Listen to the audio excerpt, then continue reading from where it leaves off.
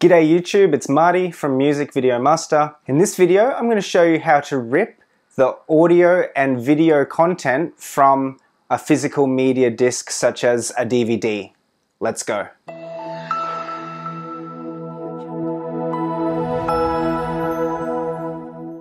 Welcome back to Music Video Master, where we believe that music is better on DVD. Behind me is my growing DVD collection, and I really enjoy putting a disc into the player and watching it on my TV.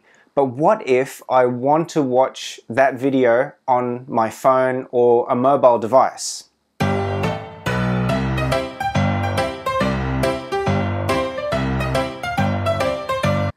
In this case, we need to rip the video and audio content off the disc and transfer it to a digital file such as an MP4. In this video today, I'm going to show you how I do that using 3 free programs on your computer. So this process won't cost you a cent, but I'm assuming that you will already have a computer and a disk drive that's capable of reading the physical media. This is my external disk drive, which reads and writes DVDs, and I've got another one that does Blu-rays. So just check that you have the right equipment before you start. You might also want to have some external storage capacity, because when you start ripping lots of media onto your computer, of course the space will fill up quickly. Now, I just want to make something really clear before we start. I don't condone anything that is illegal or unlawful. You must do your own due diligence to determine for yourself whether ripping your content is indeed lawful or not. And if it isn't, or if you feel uncomfortable about the whole thing, just don't do it. This is an educational video that shows you potentially how you could back up a physical disc that you own legitimately. Alright, so let's go over to my computer and have a look at how to do this. Alright, so to begin, you're going to need to install 3 programs. And the first one is called Make MKV. It's available for Windows and Macintosh. Just Google Make MKV and here it is. So at the time of uploading this video, Make MKV is currently free. I don't know whether it will always be free in the future. However, it does say in the description on the home page here that functionality to open DVD discs is free and will always stay free. So I'm fairly confident that this is going to be around for a while. On the left, you have your download options and choose the best option for you. In my case, it's Mac operating system, but I've already installed that, so I won't show you the installation part. And the other piece of software that we're going to need is called Handbrake.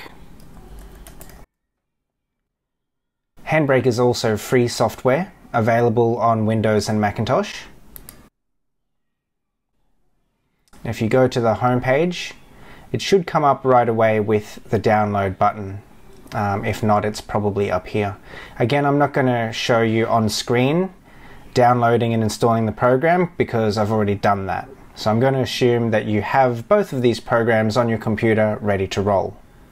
And there is one other free program that you'll most likely need to rip your DVDs, and that is VLC Player. Again, VLC Player is completely free, and most people already have this installed on their computer, but if you don't, just search for VLC Player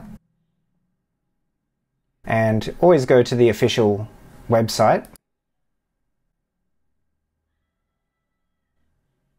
And you can see that I'm on a Mac, and the website recognizes that I'm on a Mac, and it suggests this download button for Mac OS. But it's also available for Windows computers. Again, I already have this installed on my computer, so I'm not going to run through that on this video. I'm just going to assume that you have these 3 free programs already installed before you begin. So we're going to open up the disk with Make MKV. Just open up the program, and the computer's going to start reading the disk. It should only take a few seconds, and it's going to read the basic information about this disc. Next, you need to click on the little DVD icon, and it's going to scan the disc. This could take a little while, depending on how much data is on the DVD. And I should also mention that this may work for Blu-ray. Sometimes the Blu-ray encryption cannot be broken by Make MKV, and it will also work for .iso files. So if you have a file which is like a backup copy of a DVD in .iso format, you can load that instead of a physical disc, and it should be able to do the same thing.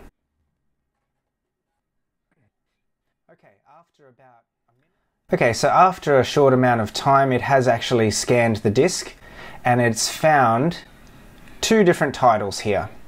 The first one has 16 chapters or 16 sections, which is the 16 songs on this DVD. And that's, as you can see, a total of 3.7 gigabytes. And it's also found another section with 5 chapters, and that one's only 359 megabytes. So very small. And if we just click on this drop down arrow, it's only in stereo sound. So I'm actually not sure what this is. I mean, we could leave the box checked and just see what it is, but we don't have to. I think I'm quite happy to uncheck that box this time. I'm more interested in the 16 songs on my DVD. Again, if we click the left little drop down arrow, you can see that there are actually two types of audio. We've got stereo and surround sound. In some cases, you may want to leave both of these audio options, but I'm only interested in the 5.1 surround mix, so I'm going to uncheck the stereo. And now we're ready to rip the content off the DVDs. First, you need to choose a location where it's going to be saved. So over here, I'm just going to choose my desktop as the location for these files to go so we can see them easily, and just click on the button to make MKV. Again, this could take a little while depending how much content is on the disc. So I won't bore you to tears by showing you the computer scanning every section of this DVD. I'll resume the recording when it's done. Okay, so when that's all finished, you'll get a little notification, and altogether that took about 20 minutes. So Make MKV has done its thing. It has ripped the content from the physical DVD disc and converted it into an MKV file, which is right here. Now, Make MKV is going to give it a funny random file name, but don't worry, that's the correct content. It's just over 3 gigabytes, and that's because it has all 16 songs from the DVD in one continuous track. Let's have a look at it. I'm going to play it in VLC player to preview it. Can you make it?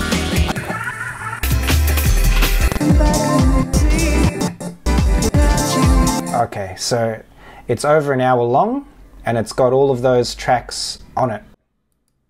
Sometimes you'll get lucky and the DVD will be encoded in such a way that MKV can read the individual songs, and it can rip each individual song separately. So that's a really good outcome if it happens, but more often than not, every song will be stuck together in one continuous file like this one is. Now, some people might be happy with that, and also some people might be happy with the MKV format, but MKV is not the easiest format for every device to play. And so I want to do two things. I want to convert this to MP4, and I also want to chop it up into its individual tracks so that I've got separate files for each song. So in order to do that, I need to use my media player here, VLC, and let's just play it again. So the first thing I need to do is to note the times when the songs change. So if I scrub this along, and this can be a little bit fiddly to try and scrub accurately. So that's just the beginning of the Fatboy Slim track. And there we have Darkness. So at exactly 3 minutes and 31, we know that it's in between track 1 and track 2. So just note that down somewhere on a piece of paper. And I'm gonna do the next track as well. I'm not gonna show you every single track, but I'll just do 2 tracks on video so that you get the hang of it. Now the next track is obviously gonna start at 3:31.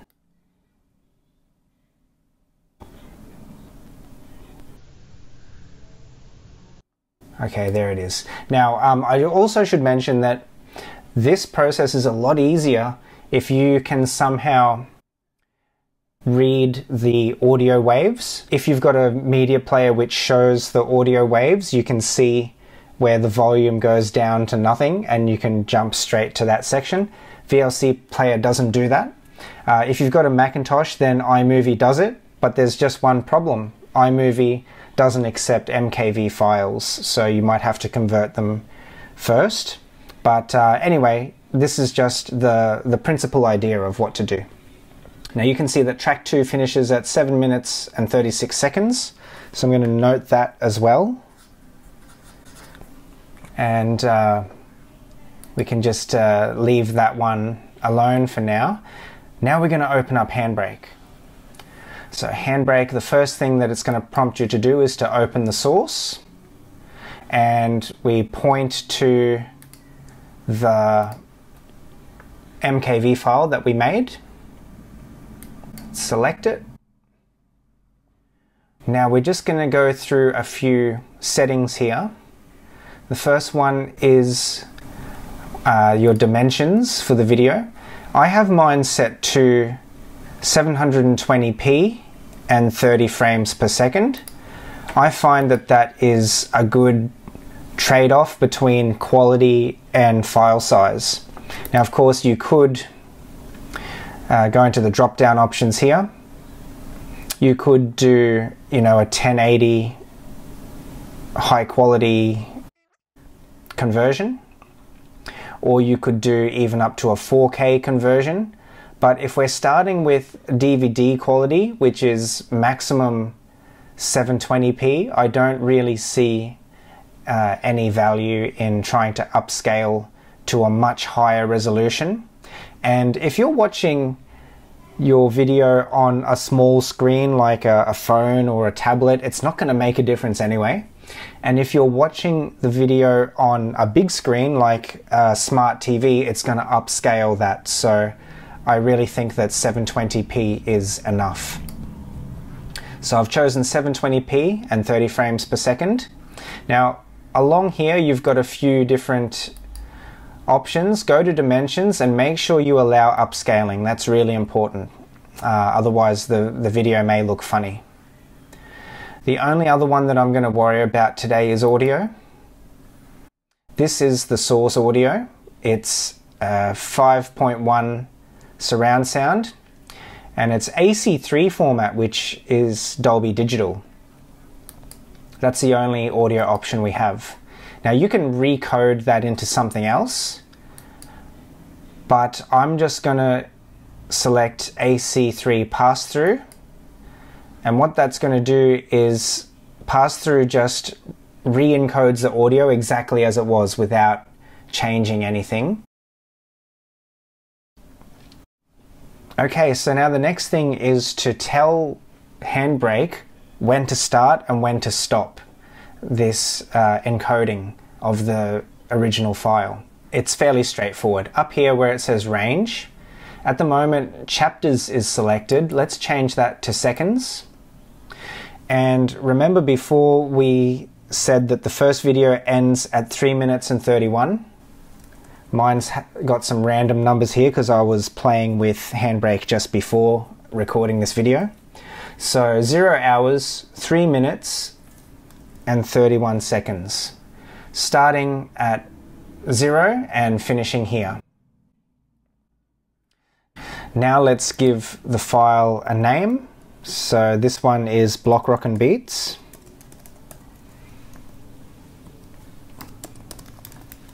And it's going to be an MP4 file, that's what we want. And let's just make sure that we are saving it in a good location. So I'm going to put it on my desktop. Okay, so we can see that everything's good to go now. We've got 720p quality with upscaling allowed. We've got the correct audio settings and we've got the correct time settings.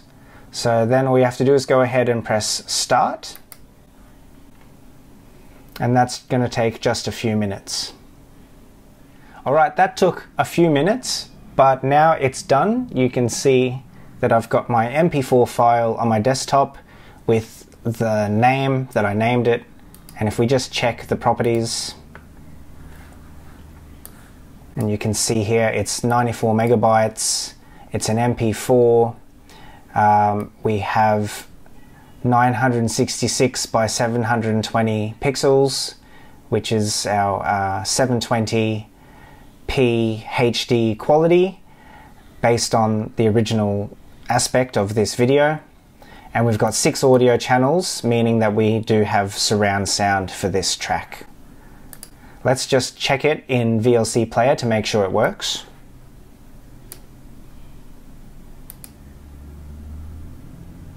And the sound is off because, like I said, I don't want to get a copyright claim, so I've just turned the sound down, but trust me, it works. Or I can just even give you a little sample.